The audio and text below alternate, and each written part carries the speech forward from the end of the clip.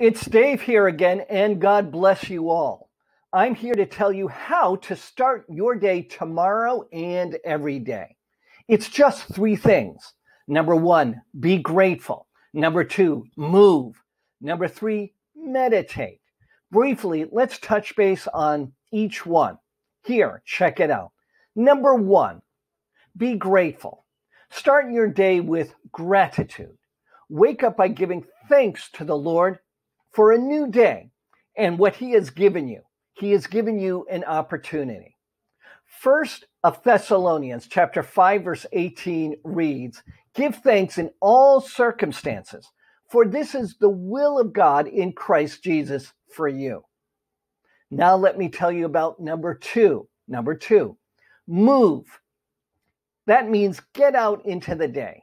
Take advantage of the opportunity God has given you. Make an accomplishment that you know God would be proud of.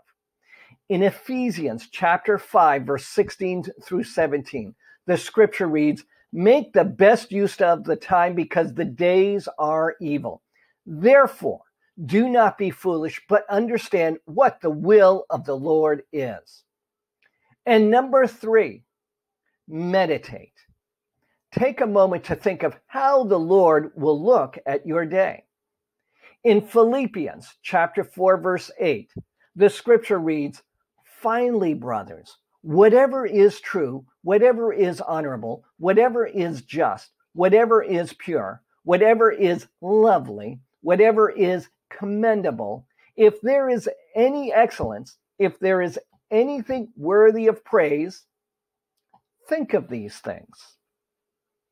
So again, here's how to carry about your day tomorrow and every day. Once again, just three things. Number one, be grateful. Number two, move. And number three, meditate. My name is Dave, and may you be blessed.